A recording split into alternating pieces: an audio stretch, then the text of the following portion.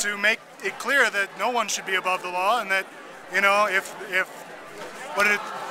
there's a John Locke quote that I'm really fond of that says, you know, whenever violence is done, even if it's cloaked in the forms of law, I'm paraphrasing here, of course, but even if it's cloaked, you know, in the forms of law, and the law has been perverted to indemnify the force of a handful of people, then that's a state of war against the people who are still under the law, by the, you know, being perpetrated by the people who are above it. And so, you know. What do you think about the two classes? Well, I mean, there you have it. I mean, it's feudalism, right? It's the aristocracy and the serfs, and you know, it's the gated communities and the rest of us. You know, everybody trying to scratch their way to the top.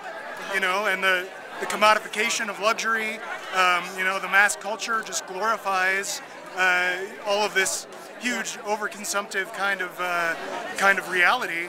That is totally unsustainable if everybody lived that way. So everybody's just trying to scratch and claw and keep everybody else down so that they can rise to that top of the scum heap. But it's. How do you feel the progressives that are representing us in the state are doing on our cause right now? Well, you know, I mean, it's of course when you get down to it, you have to make compromises. You have to do, you know, you have to work within the system if you choose to.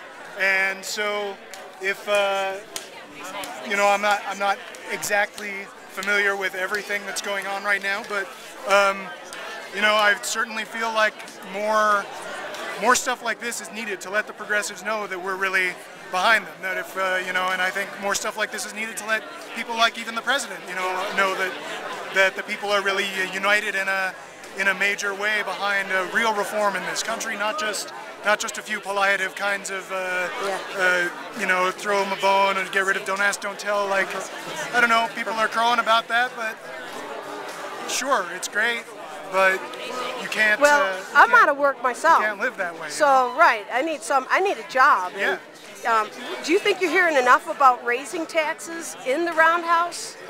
Have you heard it at all? No. No. I haven't heard anything about that. I mean, you know, and certainly, you know, it's the rage to cut taxes, and it's just, it just makes no sense. People want the government to function, but they want to cut taxes, and there's no having it both ways, you know. And how about have you heard much about jobs? No, I haven't heard anything about jobs. I haven't heard, you know, and creation of jobs.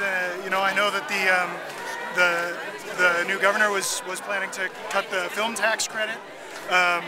Which, you know, and I know that has brought a lot of jobs to New Mexicans over the last 4 or 5 years.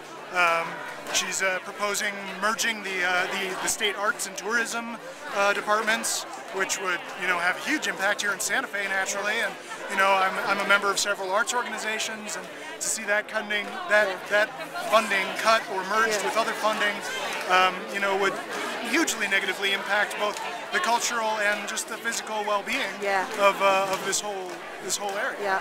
So where'd you buy the bullhorn? Radio Shack. Really? Yeah. How much was it? It's like $85. Well, I think we need more bullhorns. Oh, I think so too. You know what? I pine after a bullhorn. Every citizen a bullhorn. Yeah. No, but yeah, no, I mean, you know, it's Do you mind giving me your name? Sure, it's Rob. Rob. Thor. Okay. Thor. Okay. Thanks, Rob. Sure. And you are?